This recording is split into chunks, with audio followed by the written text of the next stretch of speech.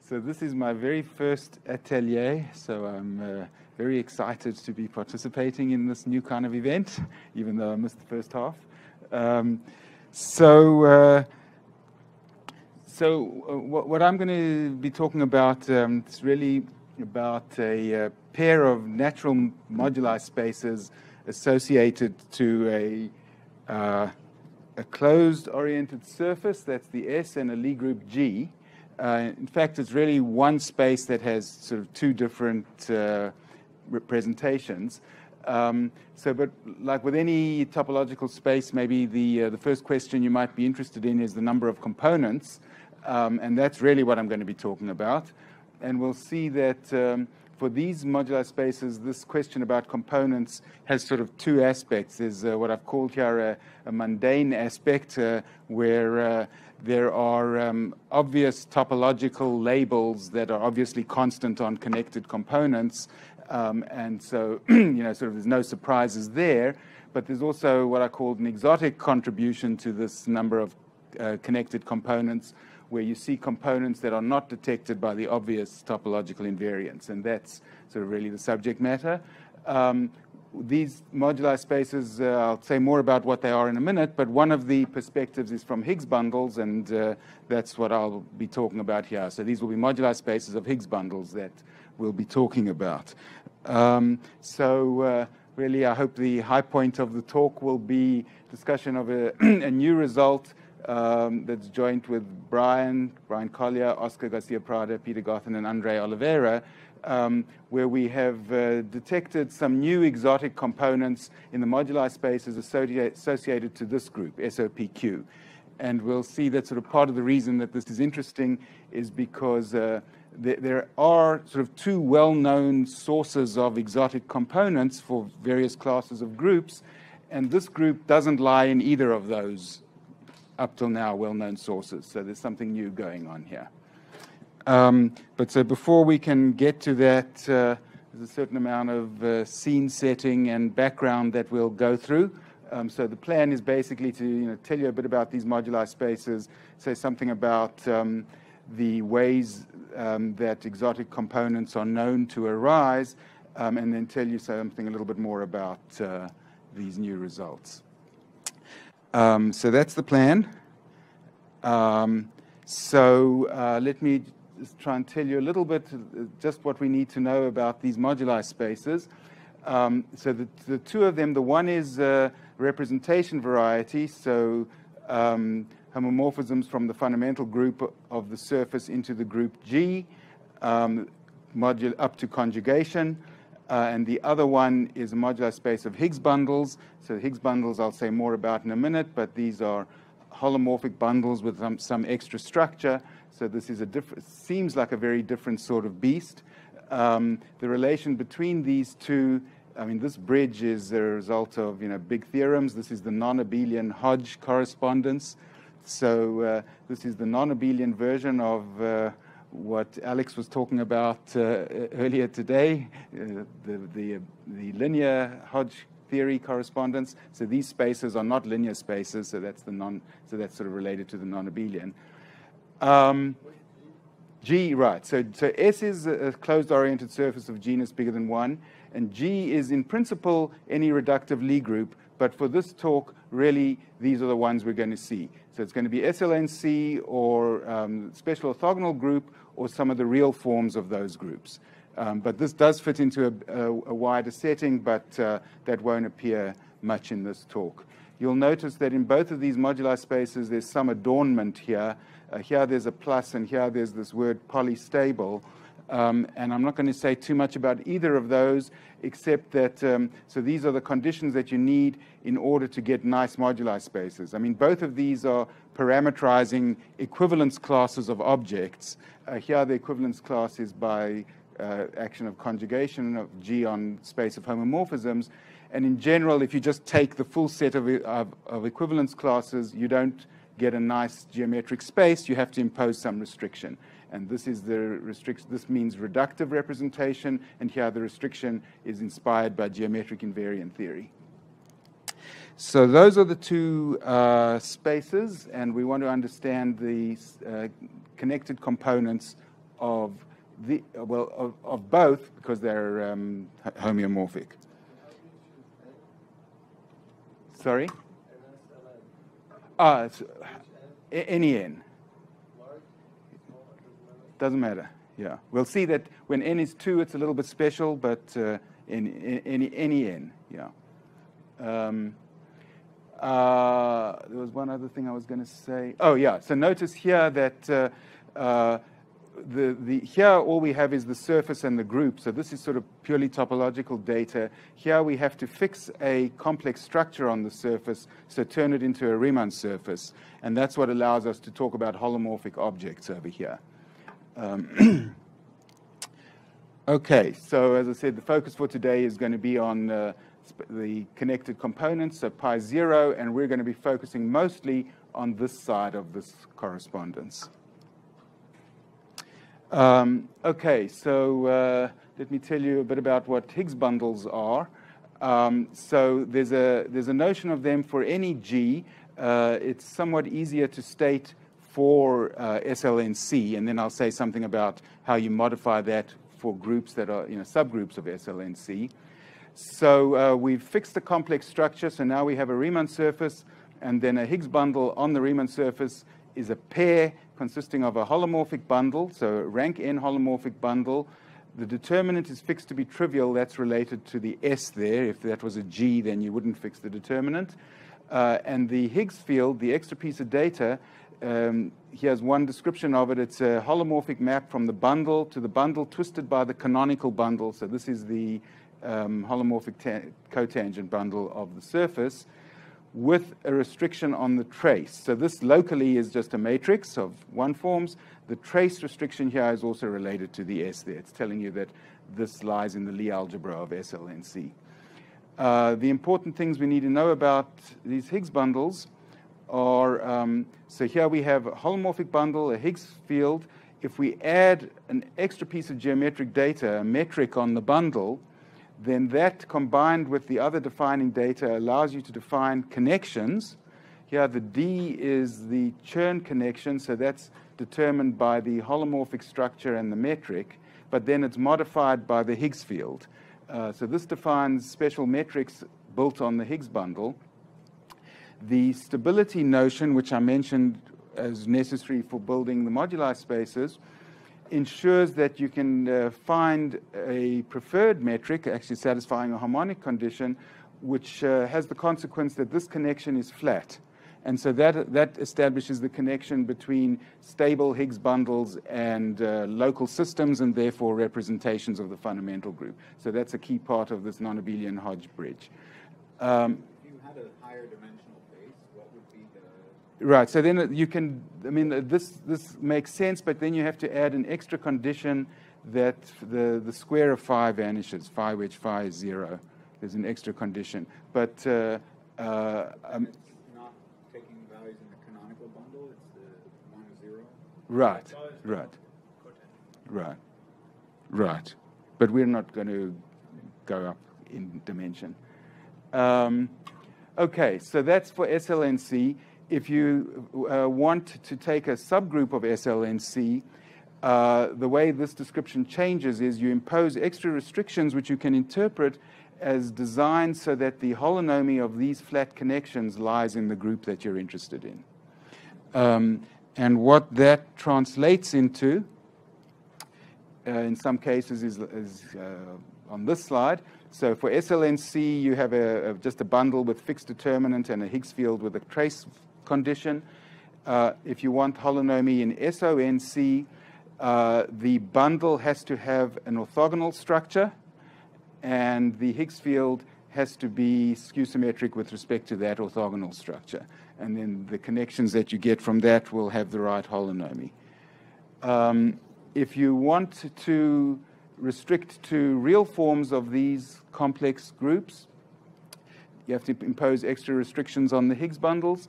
In the case of SLNR, the rank n bundle again has to have an orthogonal structure, but the Higgs field now has to be symmetric, not skew-symmetric. And in the case that is really sort of the star of the talk, the SOPQs, the rank n bundle, so, I mean the rank p plus q bundle, has to be decomposed as a sum of a rank p and a rank q, both of which have orthogonal structures. So the orthogonal structure decomposes in this way. And the Higgs field has to be compatible with this decomposition in this, so it has to look like this. The T here means the transpose with respect to these orthogonal structures. So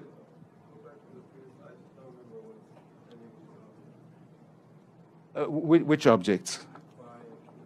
So phi is the Higgs field, so that's a map from V to V twisted by the canonical bundle.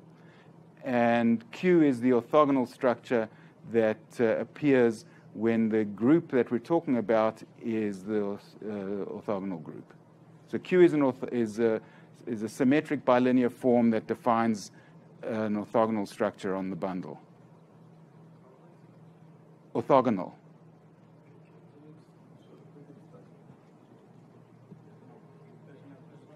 No, there's no Q here because this is the Higgs bundle for SLNC. So here we don't need any more data other than what I've described here in order for these connections to. Phi is a bundle map from V to V twisted by the canonical bundle. So V is over sigma, right? Phi is it's an endomorphism of, if the K wasn't there, phi would just be an endomorphism of the bundle endomorphism. Covers the identity, right? Yeah. Q's, every time you have a symmetry, a reduction of the group to some other group, there's some tensor that has to be there. You can formulate those conditions in that way, yeah. Right. So locally, this is a matrix of one forms. And those descriptions are related by SLNC transition functions for this case. So why do you require 2x? Because you want this to take values in the Lie algebra of this group. That's related to where you want the holonomy of this thing to lie. And why is the C1 of V 0? Y is what? Determinant of V. That's also related to the S here. It's I mean, you want, yeah. So then the next slide, G is general? Well, no, here, G in this line is SLNC, in this line it's SO. And then Q? Q is the new ingredient that you need to distinguish these Higgs bundles from those. And I'm advocating you interpret this as the condition you need so that the connections you build have holonomy not in SLNC but in this subgroup of SLNC. Okay. So these things have moduli spaces whose components we want to understand. The story is different for the case of G complex and G real, as we'll see. Let me start with the moduli spaces for complex G. Here's the classical semisimple Lie groups that are covered by this. So these spaces have many interesting properties. I've listed just some of them here, not all of which are going to be relevant in this talk. I mean, they're complex analytic spaces, but they actually have a hyperkähler structure. They also have these two. MG is the moduli space of polystable G Higgs bundles. The Riemann surface is fixed, and the topological type of the bundle is fixed. We'll see. We'll get to that. Very complex structure of V. Right. As everything else is fixed, but then you allow the phi to change. We're from one point of view, we're varying the pair, the holomorphic structure, and the Higgs field. Yeah. And we're looking at isomorphism classes of those objects. If you take just all isomorphism classes, that doesn't have a nice geometric structure, but you impose a notion of stability, throw out the unstable ones, and then what's left does form a nice moduli space.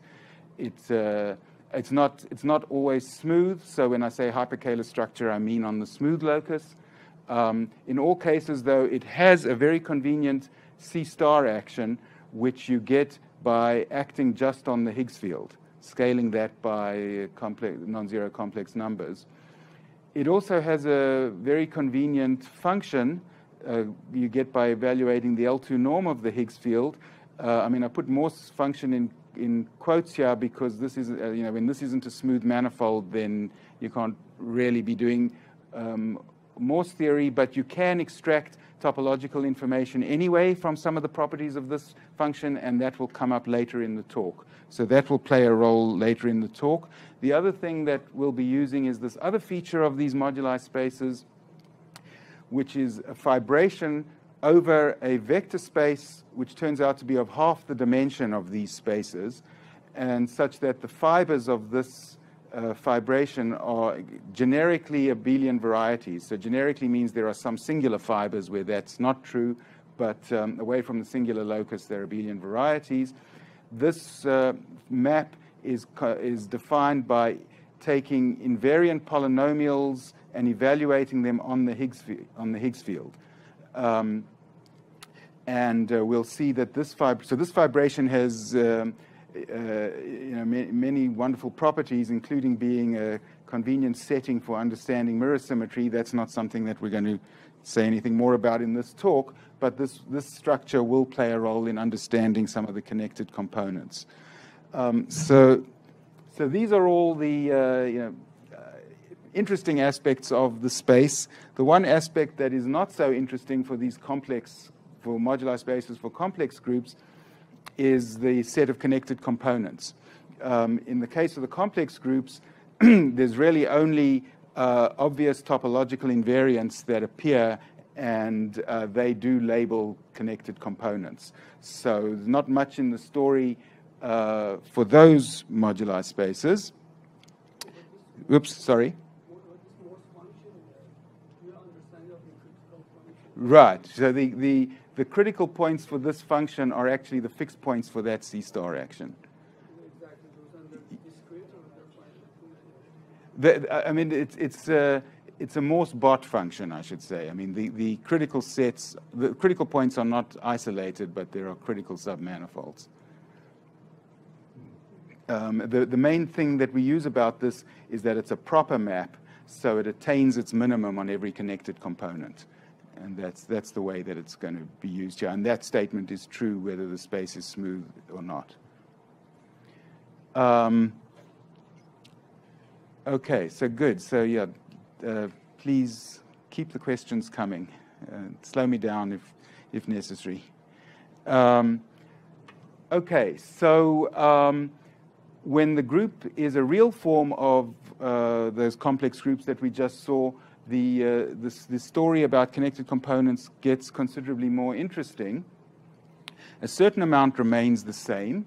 I mean, this is still a moduli space of bundles with extra structure, but since there are principal G bundles underlying these Higgs bundles, those have topological invariants, characteristic classes, and those must be constant on connected components. So those are the obvious invariants that partially label connected components of the moduli space. They decompose this space. So I hesitate to use the word component because the whole point of this is that these labeled by characteristic classes are not necessarily connected. But it does give you this decomposition where C is just here generically standing for whatever characteristic classes are appropriate for the G you're talking about. But what's new when the group is real is, so there's sort of several phenomena that appear. On the one hand, in some cases, turns out that there are too many of these invariants. There are bounds that they have to satisfy in order for these components to be non-empty. So not all invariants can appear. The opposite phenomenon also occurs where there are too few of these. In other words, they fail to distinguish all the connected components. There's also a phenomenon that occurs for these real cases where some of the components that appear have special geometric significance. We'll see in the example that I look at in a second, the first and sort of prime example of this is that one of the components is a copy of Teichmuller space, but there are other geometric structures that are also detected by some of the special components that appear for special real forms. So that's sort of the overall general setting of the type of question that we want to look at lives in. So let me start by describing some of the phenomena in the case of SL2R. So let's look at this example. This is, historically maybe the first one, but also we see essentially all the phenomena appearing in this example. So now we're looking at, from the one point of view, it's the moduli space of SL2R Higgs bundles, which by this non-abelian Hodge theory correspondence is the representation variety for the fundamental group. That should have been an S, not a sigma, because we don't need the holomorphic structure here, into SL2R. There, I've made it an S there. So this goes back to work of Bill Goldman, who gave the count of the number of components for this representation variety, and here it is. So this is for a surface of genus G. So the number of components is here, this number, 2 to the 2g plus 1 plus 2g minus 3. And so we'll understand that a little bit as we go down the slide. So the obvious invariant here is, these representations and these Higgs bundles have associated to them an Euler number. So essentially an Euler number of a SL2R, of an SO2 bundle. So that's an integer.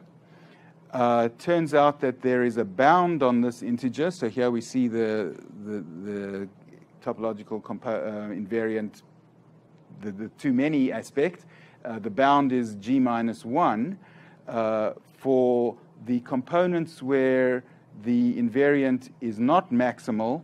Those actually are labeled by that invariant, so those are connected. But for the maximal ones, there are 2 to the 2g components, all corresponding to that value of the invariant, each one of which is a copy of Teichmuller space. So that's what you see from the representation variety point of view. How does this look from perspective of Higgs bundles, which is the perspective that we're going to extend when we look at other groups? So first of all, what does an SL2R Higgs bundle look like? So you probably don't remember from the table, but this is a rank 2 bundle. That's the 2. But because it's an SL2R, it's a rank 2 bundle that has to have an orthogonal structure, and that can always be put in this standard form, a line bundle plus its dual. So the Higgs bundle is a line bundle plus its dual. The Higgs field has to be symmetric with respect to the orthogonal structure defined in this standard form, which turns out to mean that it has to be off-diagonal like this. Each one of these pieces in the Higgs field is a section of a line bundle, the line bundle determined by L in the canonical bundle. So that's the data that defines the Higgs bundles. There's the topological invariant staring at you here in this line bundle. It's the degree of that line bundle. The bound on that is very accessible from the Higgs bundle point of view, because the stability notion, which I didn't define for you, implies that one or other of these components cannot vanish. Which one depends on whether the degree is positive or negative. But the fact that it can't vanish puts a bound on the degree of the bundle of which it's a section, because line bundles can only have sections if their degree is non-negative. So that's where the bound comes from. So you get a decomposition of the modular space of Higgs bundles into pieces labeled by the degree of this bundle L.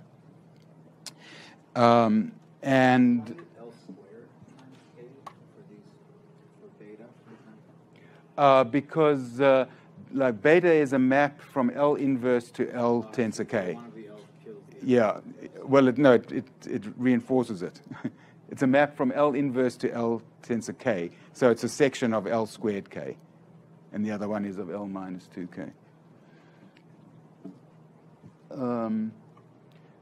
So when the parameter is maximal, then the degree of one of these is 0, and so to have a section, it has to actually be the trivial bundle. So the structure of the bundle actually specializes. It's not determined just by its degree. It also has to be a square root of the canonical bundle.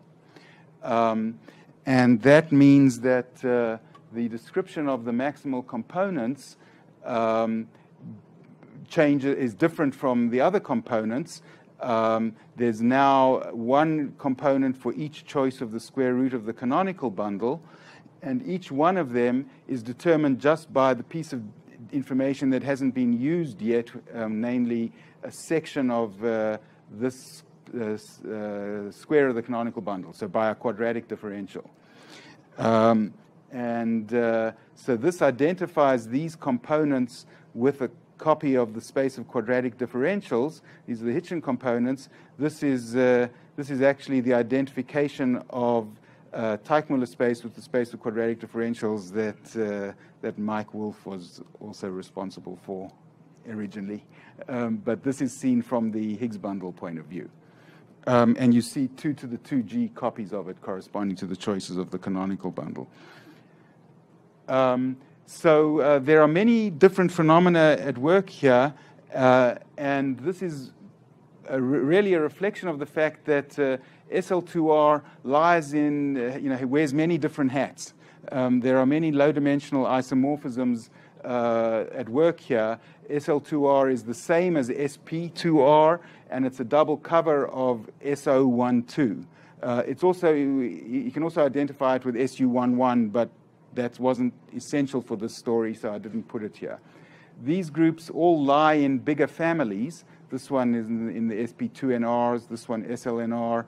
This one actually can be viewed, should be viewed as lying in 2 different families. In the one case, it's the SO2Qs, so we're keeping 2 fixed, and the other is SOP plus 1. Both of those are special cases of the group that we eventually want to talk about. So the groups that you see here live in, there's some special features that are the important things here.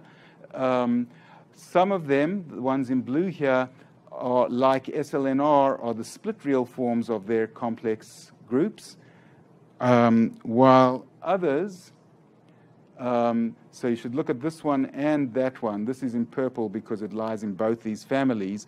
But these groups are distinguished by, I've called them Hermitian. What it refers to is that the symmetric space you get from these quotiented by their maximal compact is a Hermitian symmetric space.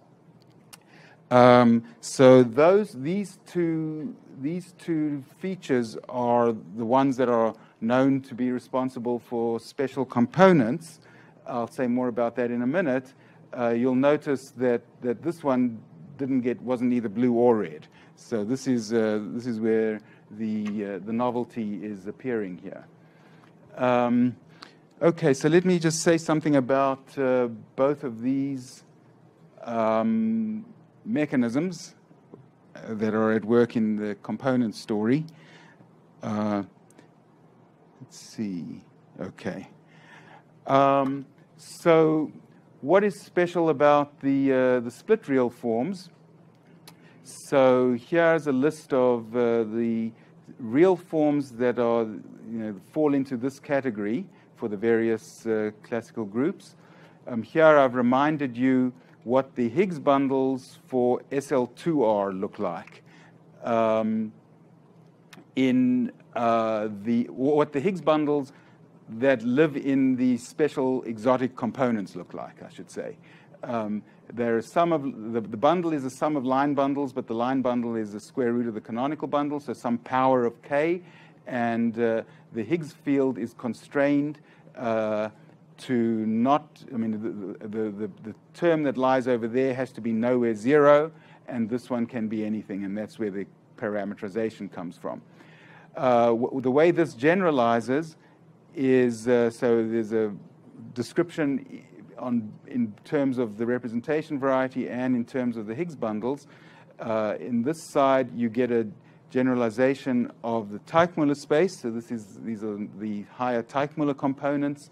On this side, you get a generalization of the Hitchin components that were parameterized by quadratic differentials. And the way these appear, just very briefly, the special thing about the split real forms is that there's there's an irreducible representation of SL2R that lies in each one of these. So if you take a representation corresponding to a point in Teichmuller space and compose it with the irreducible representation into the split real form, then that defines representations in here, and the higher Teichmuller components are the components of representations which deform to one of these. On the Higgs bundle side, the Hitchin components that you get generalize the components which were parameterized by quadratic differentials. The quadratic differentials were actually the base of the fibration for the case of SL2C. And the Hitchin component was parameterized by these by picking a section of this fibration. And that construction, existence of a section of this fibration which picks out a component in here, is the way that these Hitchin components appear for the split real forms. So the one, okay, so this, don't panic. This is not as scary as it looks. But this is the example that is really the relevant one for our new SOPQ components. So this is what happens for the Hitchin components for the split real forms SOPP plus 1. So these are, according to this picture, parameterized by the base of the Hitchin fibration for SO2P plus 1. And that contains not only quadratic differentials, but differentials of all even powers from 1 to 2p. The bundles in these Hitchin components, just like these bundles, are fixed. They're constrained to have a particular form. They have to be sums of powers of the canonical bundle. And the Higgs field, I mean, this is an SOPQ, so it has to be compatible with the orthogonal structures on these bundles. So it has to be of this diagonal form. But the information in this sector that I've called eta, that's what goes where the star is, I've illustrated in this diagram. So what we have in this diagram are, we have the summands in the two bundles distribute, alternating from the summand of V to the summand of W. And then the arrows are the non-zero components of the Higgs field. So the Higgs field is a map from W to V twisted by K. It has, many components corresponding to this decomposition. These arrows indicate where they lie. Notice that these ones are all non-zero. These are essentially the identity. You might wonder, how do you get an identity from the pth power to the p minus first power? And the reason is that these are Higgs fields, so there's a twisting by the canonical bundle, which isn't in this picture. But if you put that in, then that would be a map from k to p to k to the p. So this is the way the Higgs bundles in the Hitchin component for SOPP plus 1 look. And quickly memorize that, because this pattern will appear again in a couple of slides. Okay, so that's what happens for the split real forms. For the real forms of Hermitian type, so that was the other type of family that appeared in the case of SL2R, and for which I said you get exotic components. So there, the relevant features are a little bit different. So the example we saw, SL2R, everything is a sum of a bundle, sum of two bundles, and the Higgs field is diagonal with respect to that. That's a general feature for these real forms of Hermitian type. There's essentially integer valued invariant. Here it was just the degree of L. In some of the other cases, it's not exactly an integer. It's it's integer multiples of some constant. But there's a bound which, from the Higgs bundle point of view, you can see as a consequence of the stability criterion. When the obvious invariant hits its maximal value, the structure of the bundle specializes in the way that in SL2R, L had to be a square root of the canonical bundle. There's something sort of analogous that always happens. And so you get new invariants appearing because the structure has specialized. So the maximal component decomposes into components labeled by a new invariant. Each piece labeled by this new invariant acquires a new interpretation, which we'll see coming up as well. It's like a moduli space of Higgs bundles for a different group, except now the Higgs field is not twisted by the canonical bundle, but by the square of the canonical bundle. So this is a k-squared twisted G prime Higgs bundle for a companion group G prime. I want to try and work through the way that looks for this particular example, because again, this is the one that is relevant for the SOPQ. So in this case, so this is an example of a group of Hermitian type. The Higgs bundle, this is an SOPQ, so the bundle has to be a sum of a rank 2 and a rank Q. The rank 2 bundle is now an SO2, so again it has to decompose, or it can be put in this form of a blind bundle plus its dual, where here I've shown you what the orthogonal structure looks like with respect to that decomposition. W is a rank Q orthogonal bundle, so no special form for that. And the part of the Higgs field that I've called eta is now a map from W to L plus L inverse, so it has two pieces that I've labeled there in a diagram similar to the one that we saw for the Hitchin components, where we label the summands in the bundles and put in arrows for the components in the Higgs fields. This is what the Higgs field looks like for an SO2Q Higgs bundle. So you get a quiver diagram like this. In this case, there are actually two invariants. One of them is an integer. It's the degree of L. There are also invariants for the bundle W. This is an orthogonal bundle, so its degree is 0, but it has Stiefel-Whitney classes. In principle, it has 2, but in this example, this little 0 down there means that we've taken the connected component of the identity of this group. And for that restriction, that implies that the first Stiefel-Whitney class of W is necessarily 0. So we're left with just the second Stiefel-Whitney class, which lives in H2 with Z2 coefficients. So there are actually two labels, but this is the one that participates in the Hermitian symmetric story. There's a bound on this, which you can see in this case by looking at the composition of the map, this part of the Higgs field and its transpose with respect to the orthogonal structure. That gives you a map from L to L inverse, and at each stage, remember, we've twisted by the canonical bundle.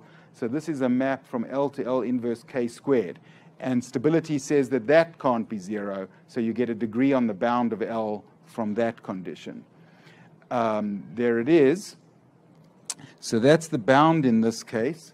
So now we get a primary decomposition of the moduli space into sectors labeled by the degree of L and also this second Stiefel-Whitney class. That's also a legitimate label.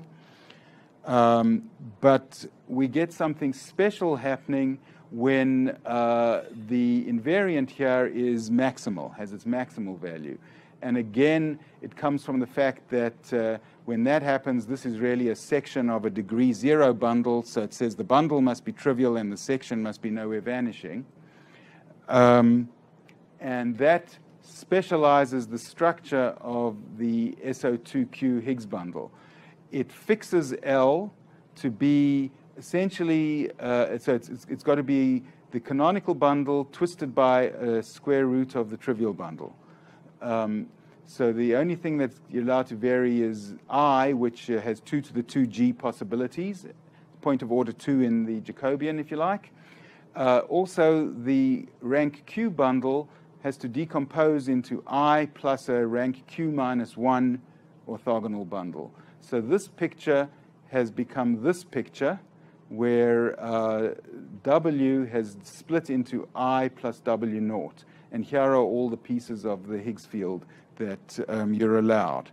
So now if you look at this diagram, we can reinterpret the information that we have in there in a new way. If you look at the information down in this part, this piece beta naught is a map from the rank Q minus 1 orthogonal bundle to the point of order 2 twisted by the canonical bundle. That's down there.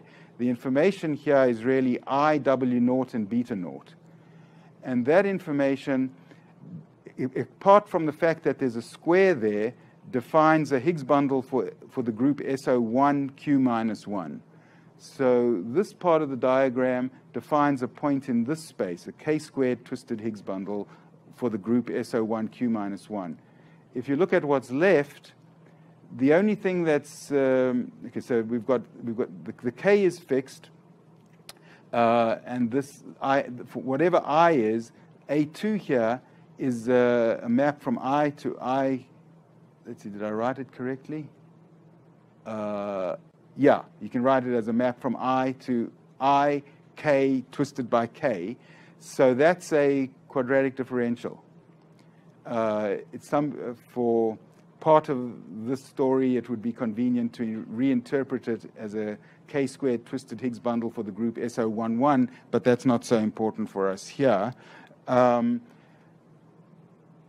So what the bottom line is that the maximal component, where the parameter tau has its maximal value, decomposes into pieces labeled by the choices of the point of order 2. And for each choice, the space that you get is a product of this one with that one. This one is a moduli space of k-squared twisted Higgs bundles for this group, and this one is a space of sections of quadratic differentials. So there's the exotic components in this example. Okay, so let me, with all that preparation, now tell you about what we find for SOPQ. So this includes SO2Q, and it includes SOPP plus 1, or we'll see more relevantly SOP minus 1P. But those are just special cases of this, and outside of those special cases, this is not in either of those special classes of groups. And so here's a crude summary of the results. So again, let me just acknowledge my collaborators, Collier, Gotham, Garcia Prada, and Oliveira. What the result says is that for any of these SOPQs, there are extra components not detected by the topological invariants, whose union is isomorphic to this space.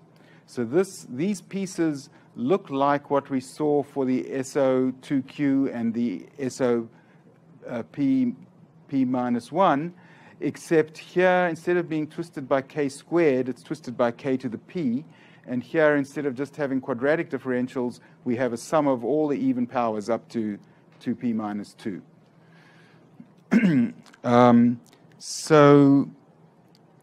Let me tell you, so what I want to do in the next 10 minutes or so is give you some idea of why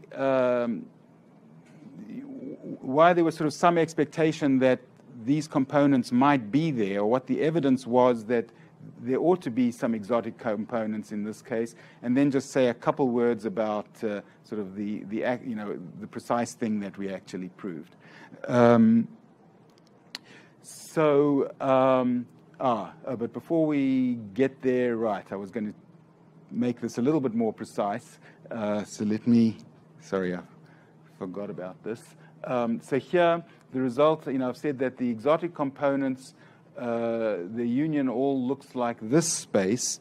The invariants, the obvious topological invariants in this example, SOPQ, are Stiefel-Whitney classes for the orthogonal bundle V and the orthogonal bundle W. So in principle, 4 invariants, 2 first Stiefel-Whitneys and 2 second Stiefel-Whitneys. But because of the S over there, the first Stiefel-Whitney classes are linked. So there's really 3 invariants, 1 first Stiefel-Whitney class and 2 second Stiefel-Whitney classes. And so there's a component for each of those which is detected just by those topological invariants. And the exotic ones don't occur for all possible values of this. In the cases where the second Stiefel-Whitney class of V is not 0, you only get the component that is labeled by the obvious invariants. The exotic ones occur in these sectors where the second Stiefel-Whitney class of V is 0. So this component that I've labeled with a 0 are the ones which are labeled just by the topological invariants. And another way of characterizing those is to say that those are the Higgs bundles where you can deform the Higgs field to vanish, and you're left with just orthogonal bundles. In the others, you can't do that. In the others, so in the exotic components, the structure of the Higgs bundles all is captured in this diagram. So like the SOP P+1 example, there's a part that is determined just by powers of the canonical bundle. That fully describes V. W has a part like that and a rank. So this is a rank P minus 1 piece. This is a rank P piece. So this has to be a rank Q minus P plus 1. And this is the analog of what we got in the SO2Q example. So this is the structure of the Higgs bundle, of the bundle, and the arrows indicate the structure of the Higgs field for every point in these exotic components. And you'll notice that some of these arrows have 1s on them, so they can never vanish. So you can see that you can't deform this away for the Higgs field to vanish completely. Okay, so let me just look a little bit more closely at this diagram. And this is the way the Higgs bundles look in this exotic component. If you look at the part at the top of the diagram, that's exactly what we saw for SOP P+1, except now this is SOP minus 1P. But so this part of the diagram parameterizes, represents a point in that moduli space. And the rest of the diagram, the part in red here, encodes data for an SO1. This is the rank of W0 Higgs bundle. But now this is a map from W0 to this power of the canonical bundle with an extra K, because everything is twisted by K. So that's why there's a K to the P over there. That's where the two pieces of the in the description of the component come from, or how they're encoded in this diagram. Okay, so now I can tell you about some of the evidence that there was for why there ought to be these components. So the first is evidence from the function that I mentioned at the beginning of the talk that serves as a Morse function on the moduli space of Higgs bundles. So even though these spaces aren't necessarily smooth, the fact that this is a proper map means that it attains its local min on all connected components. So you get information about the connected components by identifying the local minima. Okay, so in the case of SOPQ, right, I've written this for SLN. Here's what it looks like for SOPQ. The function is really the L2 norm of this part of the Higgs field. So this function, either in this case or that case, clearly it has a global minimum at 0. And that's attained on the components that are labeled by 0 before, where the Higgs field can be deformed to vanish. So if there are other local minima, then that holds out the possibility that there could be other components. And this was detected by Marta Arroyo in her PhD thesis in 2009. She was a student of Oscar Garcia Prada, and she found local minima for this function on SOPQ where the Higgs field did not vanish. And they had this form. So this is the diagram that we've had up a few times, but with only these arrows. All the other arrows have been set to 0. So, I mean, this doesn't prove that there are other other connected components, but it allows for that possibility.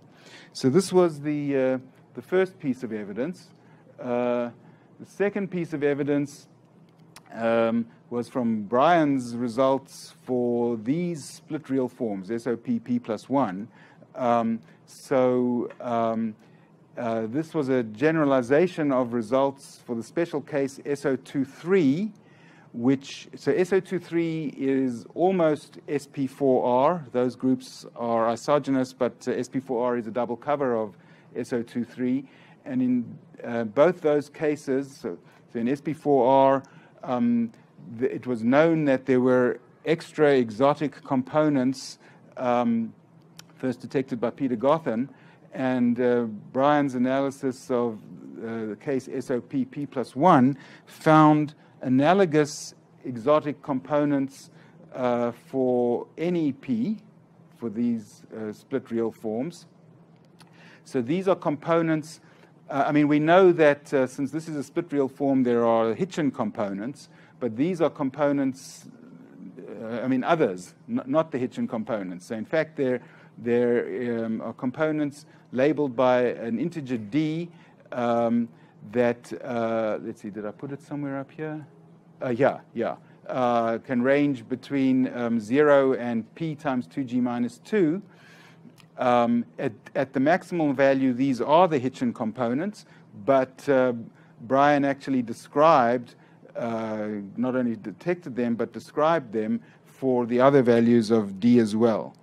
So this is for every value of d. If you take all the components, all the even d's and all the odd d's, then the union of those actually gives you the special case of the kp twisted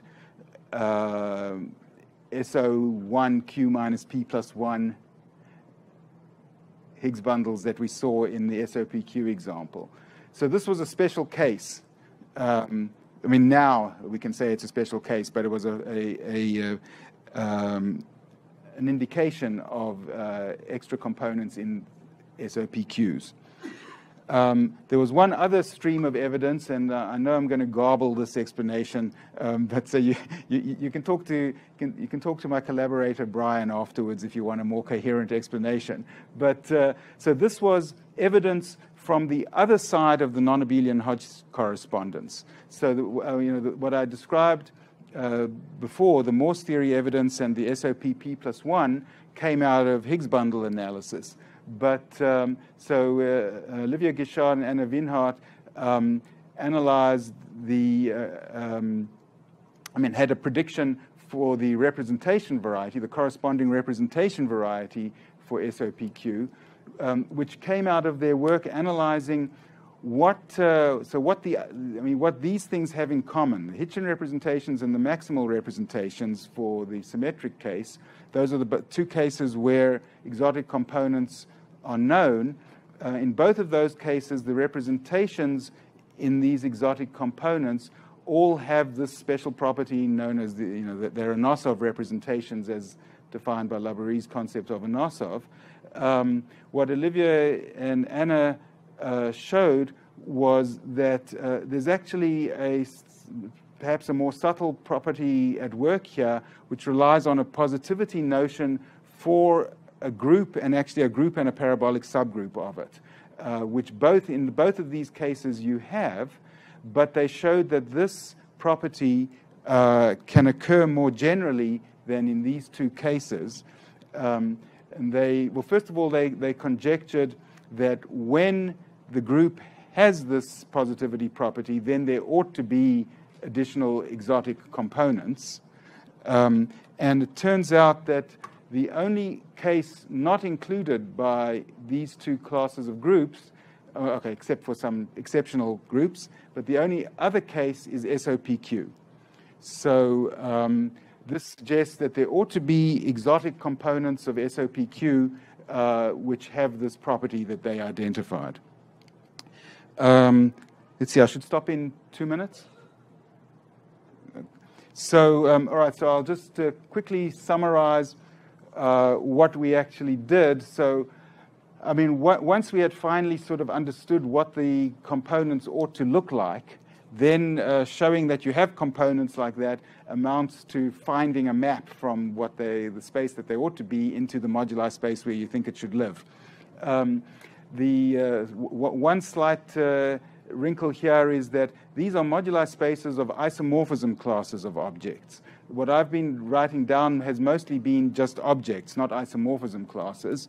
In fact, the description of the map from data in the space that describes the components into the big moduli space is really a map on objects, not isomorphism classes.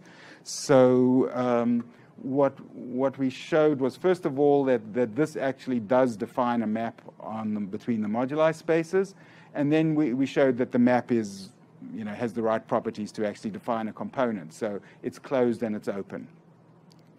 So the first one showing that you actually have a map, you more or less do just by direct observation, direct computation and observation. To show that the map is closed, the Hitchin fibration actually plays an important role there, because you want to, you want to show that the map is closed. One way to do that is to show that if you have a divergent sequence, then the image under the map is also divergent. And if the sequence is divergent, using the Hitchin fibration, really the only way you can detect when a sequence is divergent, because it diverges in the base of the Hitchin fibration.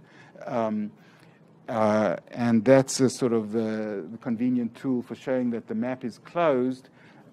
Showing that the map is open, we actually could show really a bit more than that. I mean, we could show that the derivative of the map is a local isomorphism, so that locally this is a diffeomorphism, so it's open. But for that, you need a good model of local neighborhoods of the moduli space. That's really where sort of the work goes. So, okay, that's all I'll say about the proof. So, one obvious question that has yet to be answered is whether these components that we've detected are actually the same as the components predicted by the representation variety picture in the Guichard-Vinhart conjecture. So in other words, are the representations in the components corresponding to our exotic components, are they the ones that have the correct positivity property? Stay tuned, we'll tell you at the next atelier. Okay, thanks.